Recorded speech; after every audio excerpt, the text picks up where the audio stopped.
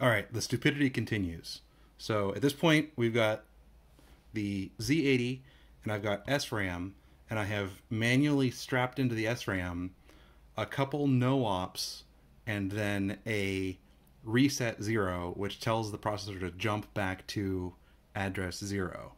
And so if we bring it out of reset, so again, we've got M1, so this is the first machine cycle of an operation, read from memory, and then I've just strapped the memory output enable, and so it's fetching 0. This is actually from the SRAM, it's not just the resistors anymore.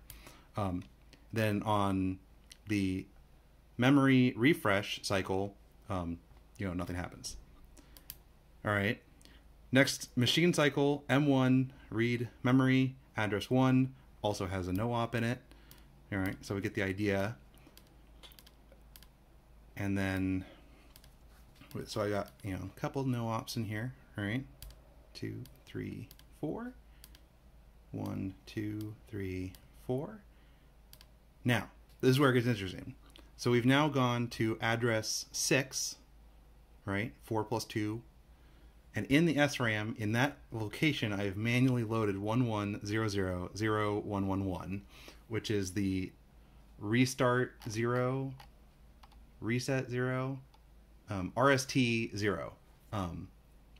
And so we are now M1 reading from memory at address 6, and this is the operation we're getting.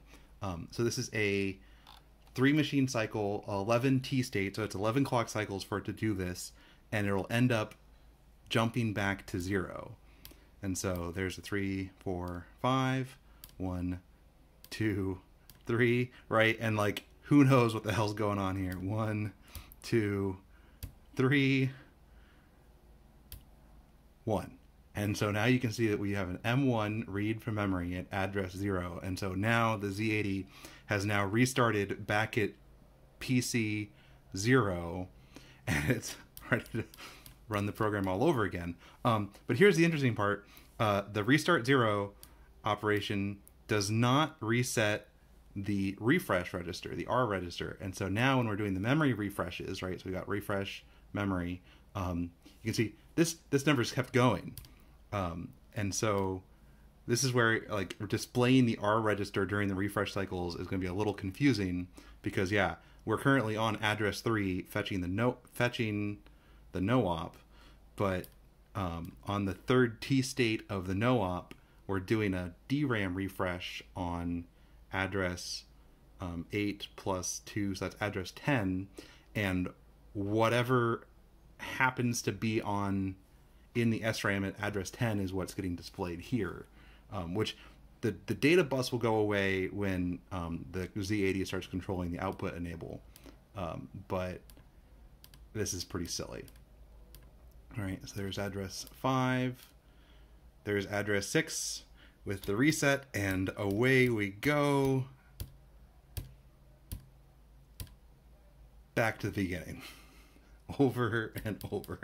I guess I could actually, if I touch this pull-up resistor on the 555, it makes the clock run at like 60 hertz, and so we can now see it execute this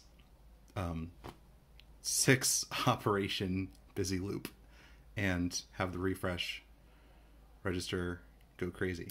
All right, and so actually it stopped on 6, so we can go through that, and we're now back at the beginning, but you'll notice the refresh register is something else. So that's where we're at, which is sillier and sillier as the farther we go. So I guess the next thing to do is we need to actually like wire up some of the control lines on the RAM so that the Z80 can control the RAM. And then I need to decide what I want to do about this refresh thing, because I don't think we want to display the refresh cycles, because we're using static RAM here, which means that we really don't care about DRAM refresh. But thanks for watching anyways.